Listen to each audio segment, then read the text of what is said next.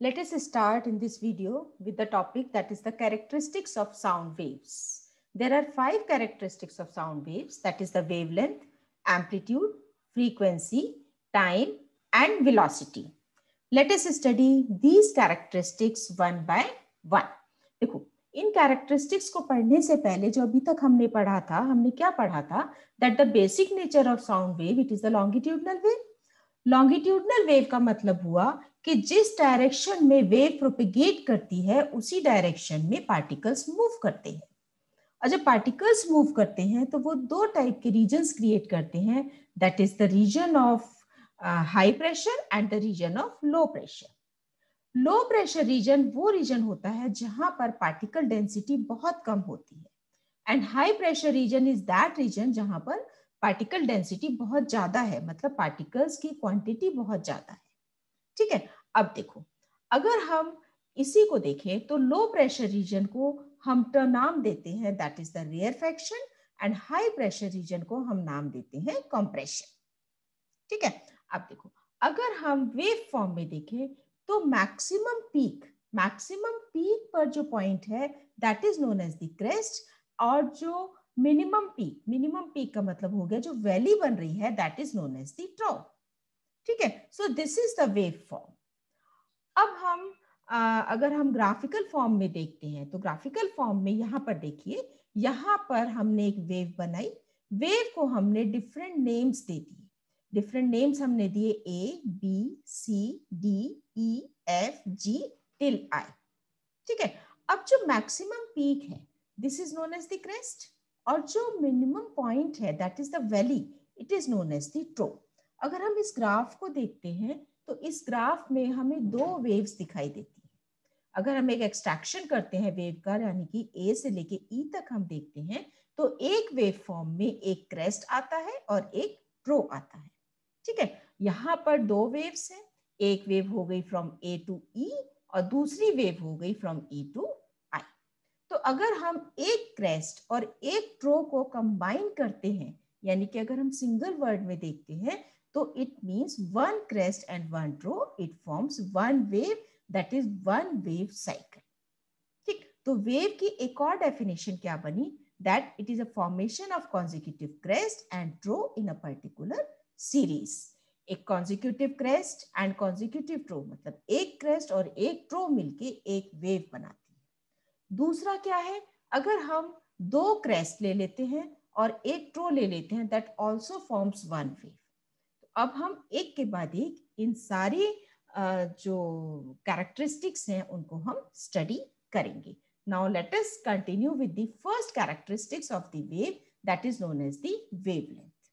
अब देखो, वेवलेंथ का भी मैंने पीछे बताया आप लोगों को कि वेवलेंथ क्या है। वेवलेंथ होती है, it is basically length travelled by the wave, यानी कि वेव जो लेंथ ट्रेवल करती है that is known as the wavelength. मतलब कि अगर यहाँ से अगर हम इस पॉइंट से लेते हैं, इस पॉइंट से वेव ट्रेवल स्टार्ट होती है ट्रेवल करना, और कहाँ पर जाकर खत्म होती है, इस पॉइंट पर खत्म हो जाती है। So this is known as one wavelength. ठीक, उसी तरीके से अभी मैंने आपको बताया कि दो कॉन्जिक्यूटिव, दो क्रेस्ट और एक ट्रो को मिलाकर भी हम वेव बना सकते हैं। तो बेसिकली वेव क्या हो गया, it is the distance between two consecutive crest और ट्रो, it is known as the wavelength. Wavelength it is represented by the symbol lambda. ठीक है, यूनिट होती है इसकी metre, because it is the length है ये। शॉर्टर वेवलेंथ अगर है तो लाउडर साउंड क्रिएट होगी, और अगर लॉन्गर वेवलेंथ है तो सॉरी लाउडर साउंड में शॉर्टर वेवलेंथ होगी, यस, एंड लॉन्गर वेवलेंथ है तो सॉफ्टर साउंड क्रिएट होगी। उसको हम ग्राफिकल फॉर्म में बनाते हैं तो यहाँ पर देखिए, this is the wave disturbance, louder sound है। लाउडर साउंड में हम देखेंगे कि जो वेवलेंथ है वो कम है। ठीक है, और अगर हम सॉफ्ट साउंड में देखते हैं तो जो वेवलेंथ है वो बहुत ज्यादा है। एम्पलीट्यूड नेक्स्ट कैरेक्टरिस्टिक है इसका, वो मैं इसके बाद में डिस्कस करूंगी। उससे पहले एक और हम जो टॉपिक मैं बताऊंगी that is known as the half wavelength. What is half wavelength? Half wavelength क्या होता है? तो हाफ वेवलेंथ का मतलब होता है कि अगर हम क्रेस्ट का बिल्कुल सेंटर पॉइंट ले लेते हैं और ट्रो का भी हम सेंटर पॉइंट ले लेते हैं, और इन दोनों को अगर हम डिस्टेंस को मेजर करते हैं, this is known as half wavelength. ठीक, यानी कि अगर हम एक क्रेस्ट ले लें, या हम एक ट्रो ले लें, it is equal to the half wavelength. Now continue with the second topic या second characteristic of sound wave, that is known as the amplitude. Amplitude क्या होता है? Amplitude, it is basically the magnitude of disturbance created by the vibrating object. मतलब कि जितना ज्यादा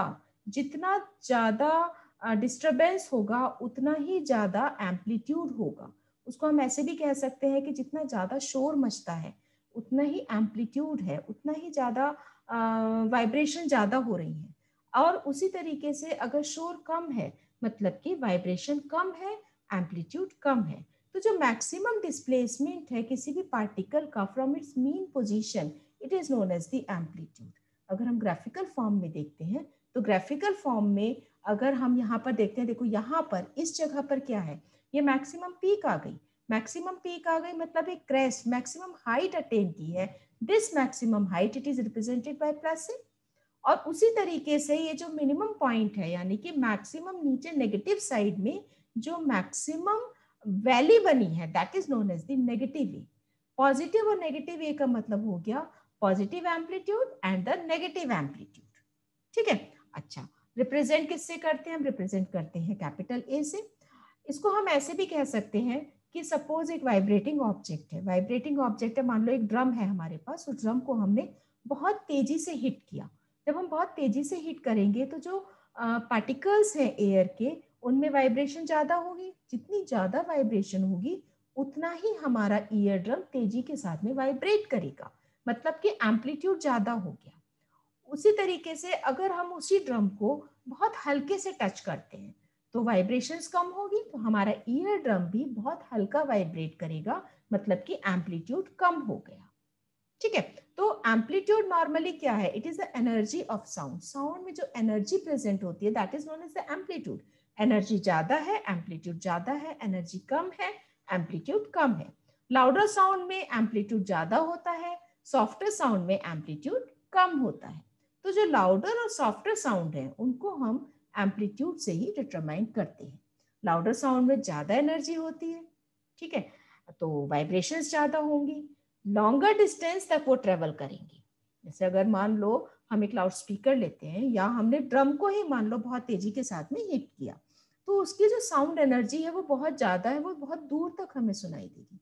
लेकिन वहीं हमने लाउड स्पीकर की जगह पे हमने नॉर्मल बात की. नॉर्मल बात करते हैं मतलब कि हमने क्या किया, हमने बहुत धीमी आवाज में बात करनी शुरू की. तो क्या होगा कि जो एनर्जी है वो कम होगी. एनर्जी कम होगी तो एम्पलीट्यूड शॉर्टर होगा, और शॉर्टर एम्पलीट्यूड होगा इसका मतलब कि वो हमारी आवाज बहुत दूर तक नहीं जाएगी. ठीक है. ग्राफिकली अगर हम रिप्रेजेंट करते हैं तो देखिए यहाँ पर लाउड साउंड में जो एम्पलीट्यूड है वो बहुत ज्यादा है, मतलब ग्रेटर हाइट तक, ज्यादा हाइट तक वेव ट्रेवल करेगी. उसी तरीके से नीचे की तरफ हम ट्रो भी देखेंगे तो ट्रो में भी जो हाइट है वो ज्यादा होगी, but in the negative side. Soft sound में क्या है कि जो हाइट है वेव की इट इज वेरी लेस, वो बहुत कम है, चाहे वो क्रेस्ट है या वो ट्रो है. सो these are the two characteristics, that is the wavelength and the amplitude, which I discussed in this video, and rest of the characteristics I will discuss in my next video.